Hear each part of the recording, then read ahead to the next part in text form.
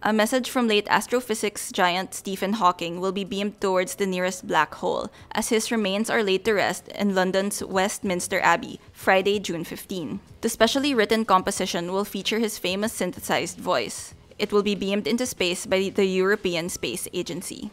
His daughter, Lucy Hawking, says, "This is a beautiful and symbolic gesture that creates a link between our father's presence on this planet, his wish to go into space, and his explorations of the universe in his mind. It is a message of peace and hope, about unity and the need for us to live together in harmony on this planet."